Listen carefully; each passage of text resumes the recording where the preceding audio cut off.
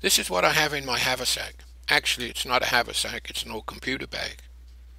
But with what I have in this bag, I feel I can get through an uncomfortable night in the bush if things go wrong. The bag and the contents weigh less than 7 pounds, so it's quite comfortable to hike around in the bush with. Weight is the limiting factor into how much I carry. I carry a very basic first aid kit, which includes a few over-the-counter medications. One thing I have included in this kit is a quick clotting blood sponge, which I think is very important when using cutting tools in the outdoors. A whistle for signalling, which is more efficient than shouting if you get separated from another person. It's so lightweight, why not carry one? A good compass with a sighting mirror and with the magnetic declination set for my area, which changes over time. Without a map for the area you are in, a compass is not that useful. Straight line travel is usually not possible or desirable in rough terrain that covers most of British Columbia. Extra large 3mm plastic bags have a multitude of uses and weigh very little, a must-have item. Now my cutting tools. This knife is not full tang and is not the best for heavy batoning, but I could easily get by with this lightweight knife. For me, a small saw is my tool of choice because of its lightweight compared to an axe, and it being much more efficient than an axe.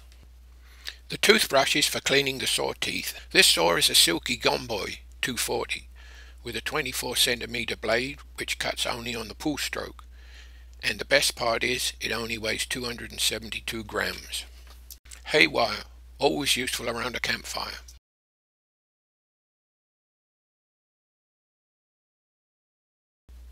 A good fire kit is essential and is the one thing you can afford to fail at, as your life could very well depend on getting a fire started, or at least make the situation more tolerable. With this fire starting kit I also carry more big lighters and a fire steel on my person, as they weigh almost nothing, and big lighters are what I start 99% of my fires with. I place elastic bands around the butane valve to prevent any chance of leaking. Also, the rubber bands are a good fire starter. The duct tape wrapped around the lighter is also a good fire starter. The fire steel is a backup that always works, but lighters are easier and faster. Cotton balls and Vaseline and a couple of tea light candles round out the kit. Cordage in the form of 550 paracord and a few good knots is essential for many tasks, including setting up tarps for shelter. Number 36 bank line or mason line can also be used, but is not as strong as paracord. Stainless steel containers are best for carrying water, as they can be used to boil the water, to kill parasites and melt snow in. This Blue Seal nylon tarp is my main cover because it's strong and lightweight. This is a large so-called survival blanket, which is much overrated as a piece of survival equipment, as they are not very durable, but they do reflect heat and are waterproof if they stay intact. This is an emergency blanket which has a reflective side, but is much stronger than a regular survival blanket.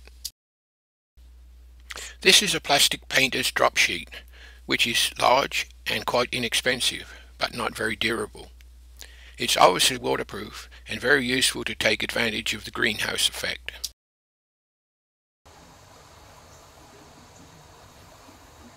The clear plastic allows the radiant heat in and keeps the smoke out.